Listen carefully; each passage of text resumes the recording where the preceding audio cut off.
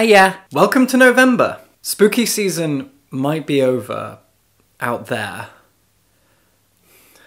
but it'll never be over in here. Anyway, books. I've picked out 10 books that I want to read in November. 2 of them are review copies of things coming out in November. 2 of them are review copies from October that I didn't get to and I really want to read and review, and the rest are mostly historical fiction, because I mentioned in my previous video that I'm in a really historical fiction mood and autumn kind of does that to me. So I've got a bunch of historical fiction that I really want to read. I've picked 10 books because I typically read around 15 books in a month, and that gives me a bit of leeway. Let's go. First of all, I'm gonna do a little bit of cheating. For the past 2 or 3 months, I have promised myself that I would read this. This is The Square of Sevens by Laura Shepard Robinson. It's a big old English historical fiction novel, a mystery tale, and I was really excited to read it for a long time. This is my 3rd What I'm Going to Read This Month video, and it's the 3rd time this book has appeared. But the reason it's a bit of a cheat is that I've actually started it. I'm about halfway through. I said I wanted to read it 2 months ago. I said I wanted to read it in October, and now I'm actually reading it, so it's not going to appear in next month's video. I will have finished it. I'm halfway through, and it's really good. I will review it soon. This one is hopefully and probably going to be very special. This is The Vaster Wilds. This is the newest novel from American author Lauren Groff, and I absolutely adore what she does. Her novel Matrix, which you can see just here somewhere, yep, there. Matrix is so great. It's such a fantastic piece of historical fiction, and I'm really hoping that The Vaster Wilds lives up to Matrix. I'm sure it will. It's had great reviews. People seem to love it. She is an absolute poet.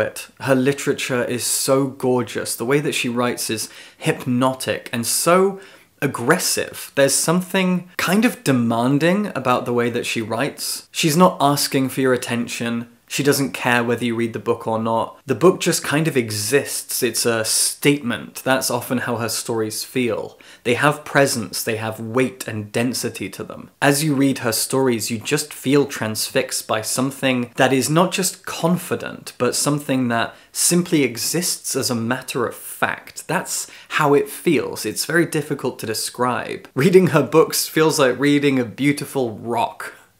It exists whether you care or not, whether you want it to or not, and it is beautiful. There is a density and a power to everything she writes, and I really hope that I feel that in The Vaster Wilds. I'm sure I will. Another historical novel that I'm very excited to read is North Woods. This is by Daniel Mason, and I've never read anything he's written before. Apparently he's a doctor and he writes novels in his spare time, and people really like his stuff. My friend Rick did a video talking about this, and he was really captivated by it. He was amazed by this novel. I saw it in a bookshop. I kind of ummed and ahed about getting it. It sounded pretty good.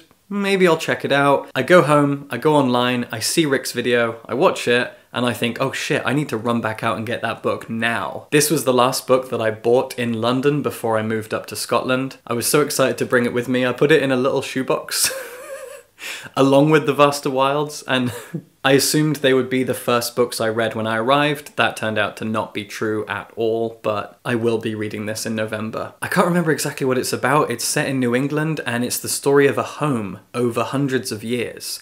It's kind of the story of America, and it follows multiple people's stories who all live in this one house, this cabin. And so it's kind of a short story collection all set in one house, I think. And so it starts like 400 years ago and moves slowly towards the present. I can't wait to check it out. One of the review copies that I had for October that I didn't get around to reading is The Goodbye Cat. This is by Hiro Arikawa, who wrote the Traveling Cat Chronicles. If you haven't read that novel, it's really beautiful. It's sorrowful, undeniably, but very sweet and very kind and kind of soothing. And this is a short story collection all about cats. So Hiro Arikawa really loves cats, and so do I. This came out in the UK on the 12th of October, and I was hoping to review it.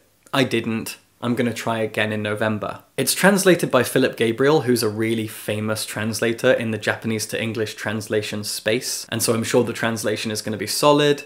The stories are going to be great. I'm sure I'm going to love this. It just didn't feel like spooky season vibes, so I kept putting it off. But this is a review copy. I was sent this. I'm really excited to read it. I'm going to review it hopefully in November. And then we have Lamb by Matt Hill. This was published by Dead Ink Books in October. They sent me this finished copy. It's really, really beautiful. Great cover. And again, I didn't get around to reading it. I've seen a lot of people talking about it online. It's doing really, really well, and I'm so happy for Dead Ink and for Matt Hill. I think this is his debut novel. Aaliyah Whiteley and Lucy McKnight Hardy both have nice things to say about it on the back, and they are authors that I really, really like. So I'm sure I'm gonna love this. It's been called a mystery, it's been called a thriller, it's been called horror, but I'm still not entirely sure what it actually is and what my experience of reading it will be. So I'm going to try and read and review this in November, just like The Goodbye Cat. Dead Ink are an amazing indie publisher. They now run their own bookshop out of Liverpool. I'm really, really happy for them. I'd love to visit the bookshop. They're great people, they publish amazing things, and I'm going to do my best to read and review this very soon. One of the 2 books coming out in November that I'm planning to read is Critical Hits. This is an essay collection about video games. I love video games, and I'm a fan of quite a few of the authors in here. Most notably Nana Kwame Adjei-Brenyah, who this year brought out his debut novel, Chain Gang All-Stars, which I reviewed and absolutely loved. And I also adore his short story collection, Friday Black.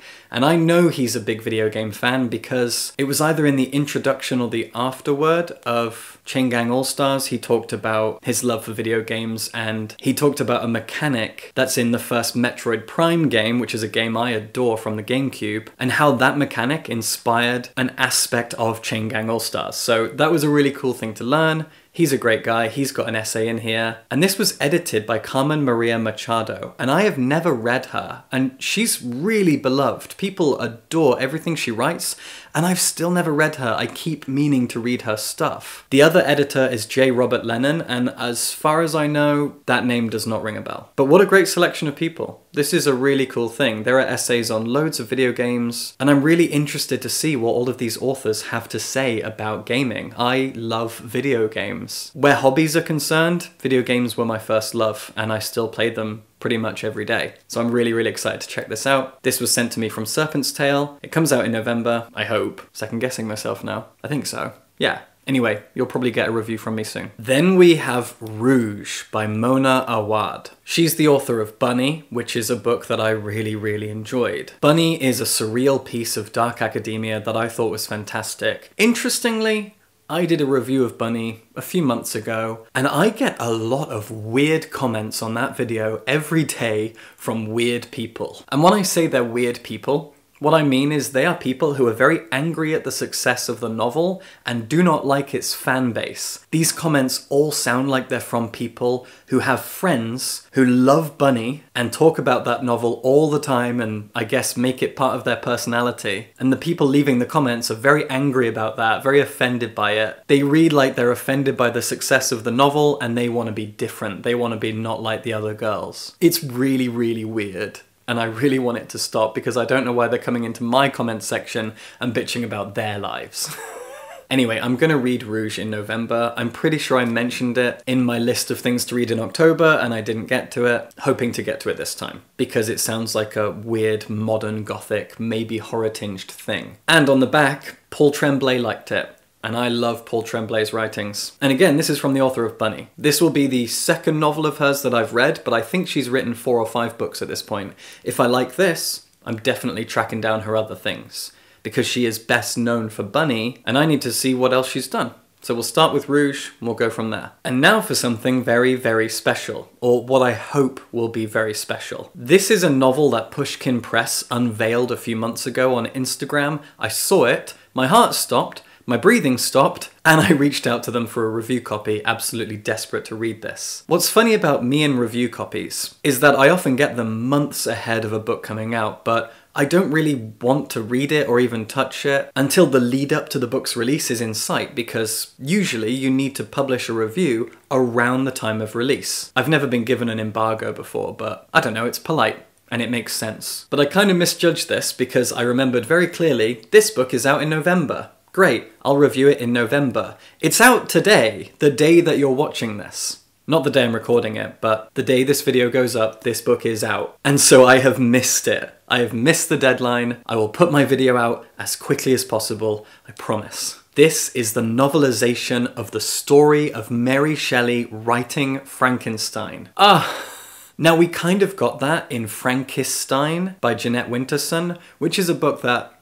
I pretty enjoyed. I thought it was pretty good. I never talk about it, but I did like it. Some people called it transphobic. At the time I wasn't out and paying that much attention, so I'm not sure. And I don't have a copy anymore, so I can't confirm that, but I quite liked Frankenstein. Anyway, this is an entire novelization of Mary Shelley's life leading up to the publication of Frankenstein and the process of writing it, and I cannot wait to read this. My review will be coming very, very, very soon. The Disenchantment by Celia Bell is a book I kind of bought on a whim. I was in Foyles, I think, on Charing Cross Road in London, a good few months ago now. I bought this because it sounded great. It's an historical novel set in the court of Louis XIV, and it's a queer lesbian love story. A queer romance, historical fiction, set in France, and I've talked before about how I always love historical novels set in France, whether or not the author is French. And so I had to pick this up. I was compelled to buy it, and then I put it on my TBR, and it just sat there, nice and comfortable. I would look at it occasionally and go, nah, today's not the day. Hopefully, this month is the month that I read this. We'll find out. And finally, we have Fyneshade by Kate Griffin. The story about me learning about this novel and picking it up is kind of cute. I went to an event hosted by Viper Press, and that event had 4 authors, all sat around, all published by Viper, talking about their books, talking about horror, talking about the Gothic, and one of the authors there was Katrina Ward.